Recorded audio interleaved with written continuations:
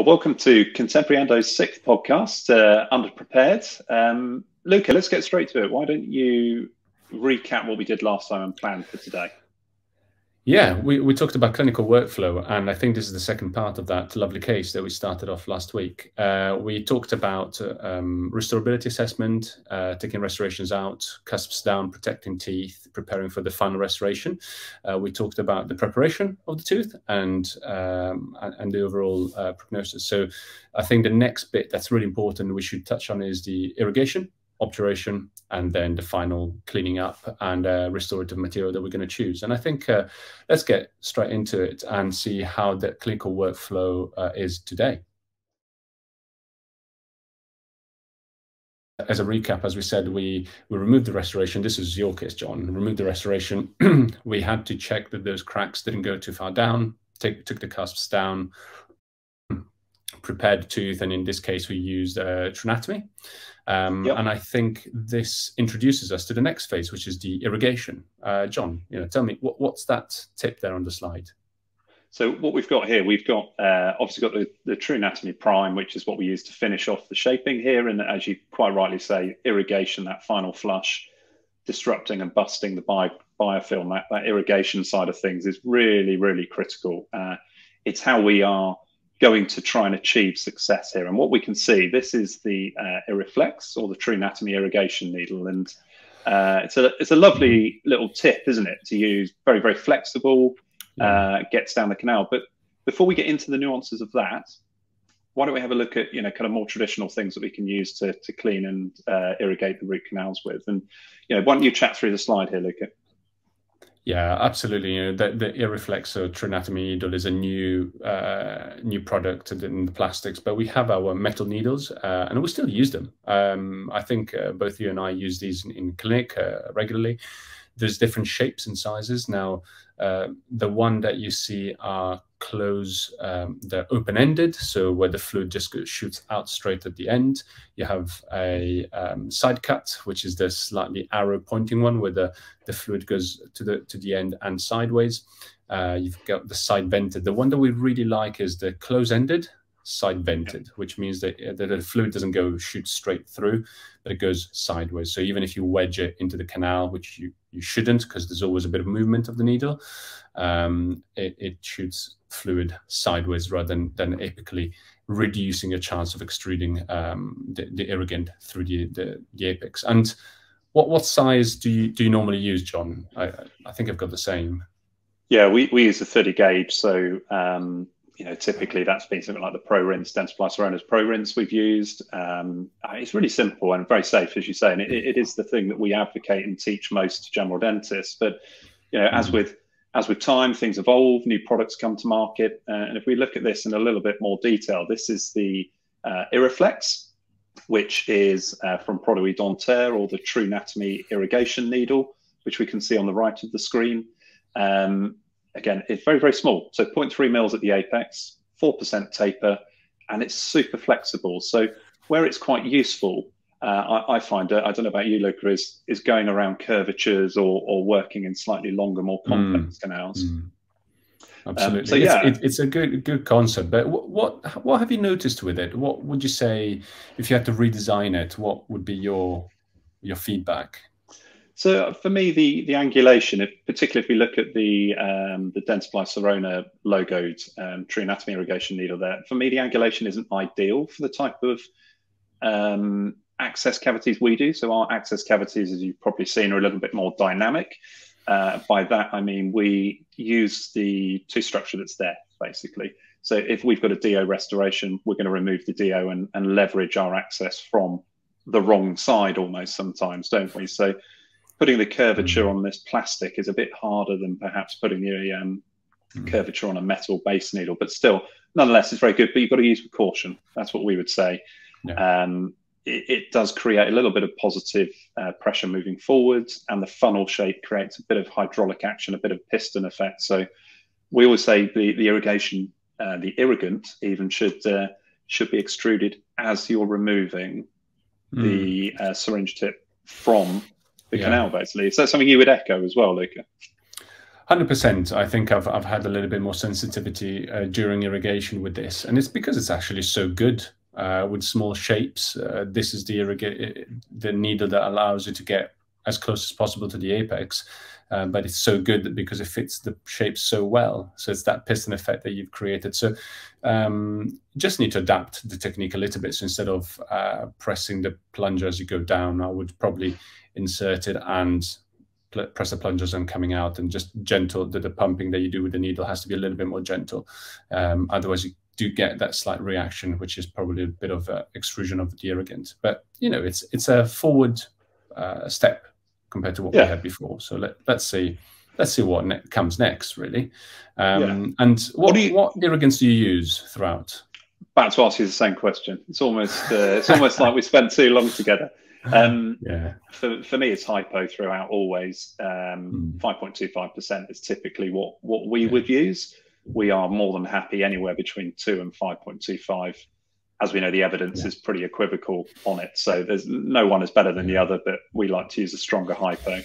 And then we always just back it up. Penultimate rinse is EDTA solution. So that's 17%. You could use citric acid if that's what your preference is. And then final flush with hypo.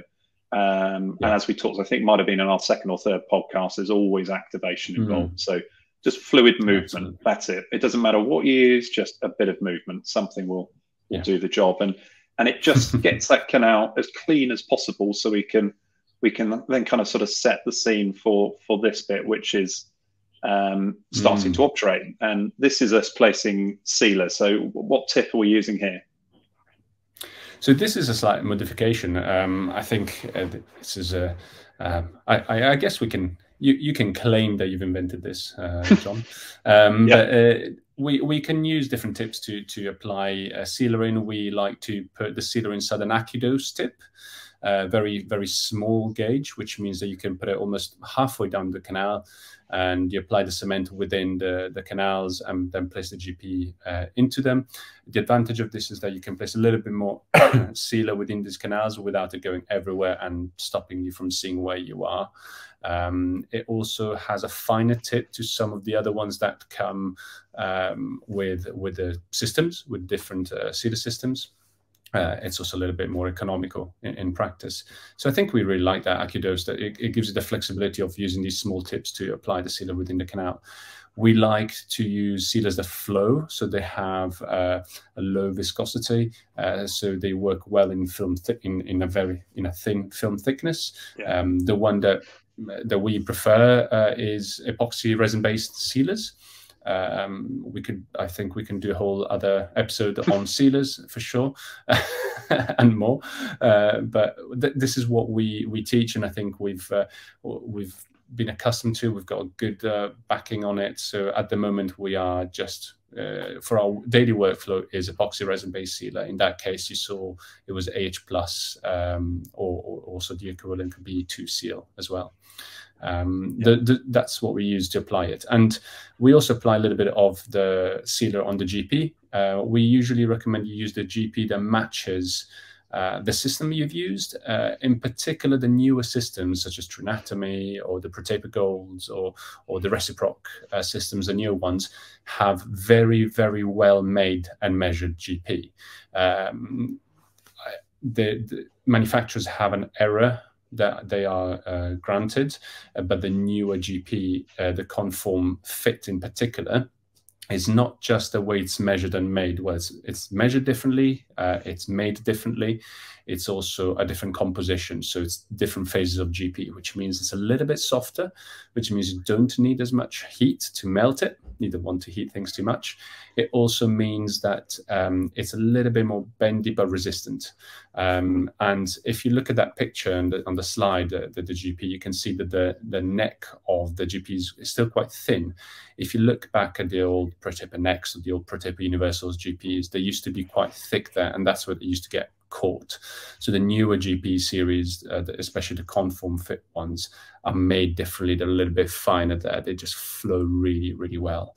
And you don't have to use as much heat, because heat will denature the sealer that you use. So just always be careful how you put the sealer, because depending on what sealer you use, it affects how the technique. We like to keep things simple, so we use epoxy resin-based sealer, and we use our well-fitting conform fit. In this case, John is using the Trinatomy ones. Again, they're color-coded. We're simple people. We like every help we can get. Yellow for small, red for prime. Well, John does at least. Yellow for small, red prime, and then green is the medium ones. And then a little bit of heat. What you just saw there was the heat tip of the System B type of kit. Little bursts of heat. Again, we don't want to put too much heat to denature the epoxy resin raised sealer, and just clearing up the orifice part of the GP of the canal and packing it with a cold plugger. We always like to finish below the orifice with a GP. And I think this sort of leads us on to the next aspect of the treatment of the workflow, which is the final restoration. Yeah, so sort of the clean-up job, isn't it?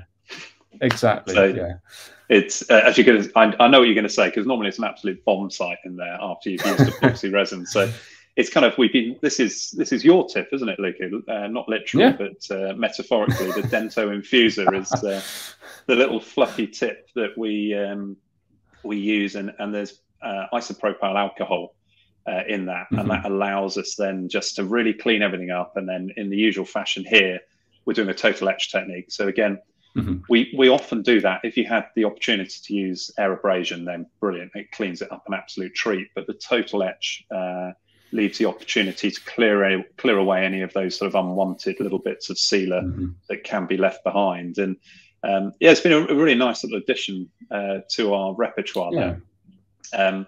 Then we need to come on to the actual restoration. And we're using SDR here, which is smart dentine replacement, which is a low viscosity bulk fill. Really simple thing to check first. Does the tip go where it needs to? Okay, again, often this is really overlooked, because if you can't get the tip there, you're going to have a massive void there. So just make your life easy. Pick the tip that fits. If the tip doesn't go there, then we're going to be using something like the AccuDose that you saw from Centrix Dental, that you saw us placing the sealer with. So just these little things that we've kind of worked out as we've probably messed up quite a few endos over the year, really. But that's it. And then we come to the restoration. So we're obviously under the scope here, so we've got the filter on, and we do the initial bit with SDR. So this literally, as you can see on the graphic, it's just a covering initially of the GP and the base of the chamber. Okay, a reasonably sort of thin-ish section to it, and then we cure that, and we just let that develop. So you're trying to protect the bond a little bit if you can, trying to prevent as much of that kind of pull away, which if you do a big bulk fill, I think you are going to pull away from the bond at the base. So we use this quite a lot, and you'll see here again over the dentine, you're just going to see the very, very fine kind of thin film of SDR that we're going to place there. Again, it's to try and protect the bond that's there, minimize the amount of pull off from the composite. And as I said, dual cures can work a treat in this if you just let them chemically set as well. So this is all sped up. So clearly this is a 20-second cure in the practice. And then what you're going to see now, Luca, is what I describe as the endodontist's composite build-up. So this is going to be in one hit. So we've got full cusp reduction here. I do use an instrument, not my thumb, which is a step up from your composite dentistry. But we've got to understand, this is going off for an indirect restoration, isn't it? Yeah, absolutely. And I think our previous podcast covers why we do this. We repeat it a lot on our courses, is restoration out, cusps down, restoration out, cusps down. You need to protect the tooth. It's going to go off for a restoration, in this case, an onlay. So it doesn't need to be fantastic. We work in a real life clinic, which means that patients, as much as they enjoy our company, they don't want to spend 4 hours in the chair. We tend to do start to finish endo. So our appointments are 2-hour appointments at best. which means that things need to move along. So we need to keep it realistic, and that's why I'm afraid I don't even use GP for tints. So it's just a functional composite, functional coverage, and then we have a good relationship with our referral dentists, so they get the customer coverage done relatively quickly to protect the tooth. In this case, is a tooth that has a bit of a crack in the crown, so you want them to get an on-layer or crown ASAP. So we're doing a workflow that reflects our daily routine, a workflow that we think can be exported to any practitioner, whether you are generalist, specialist, or enhanced skills. Absolutely, we try and keep it as realistic as possible. Yeah, for sure. And then we end up with this. This is the sort of final result, and in inverted commas, the look that is created. So we know in this tooth we've got MB1, MB2, and you can see that as a slight sort of bulging in the coronal third of the mesial buccal. You've got some cool curvatures here. I mean, I love the distal buccal. It doesn't look that remarkable at first glance, but it's got a subtle S curve to it, and you just see how the true anatomy just handles, maintains, respects the geometry. It's dealt with that little hook on the palatal.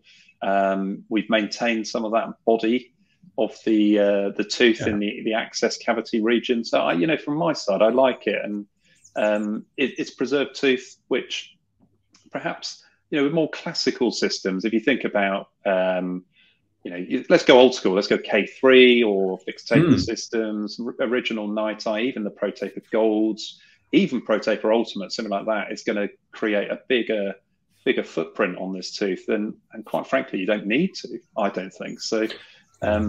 Yeah, I mean, I think it's a nice looking result for me, but we've kind of had to retrain our eye on this, haven't we, over the last couple of years or so.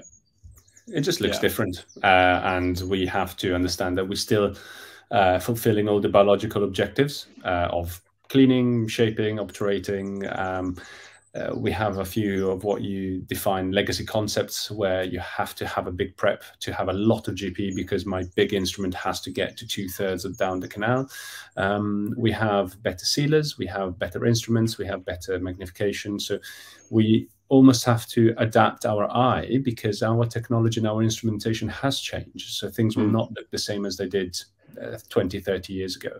But it's a process, and I think it's a process that we're all going through at the moment. But it's an interesting one, really, really interesting to see how it's shifting. Yeah, totally agree. So I think that wraps up quite nicely. That little summary there is great. So let's call this a day today, Luca. Thank you for I know we're separated today, but it's been barely a K-file between us, but never mind. Exactly. Always lovely. Thank you very much for the KISS discussion. Till the next one. Cheers. Thanks, Luca. Bye. Thank you, guys. Bye-bye.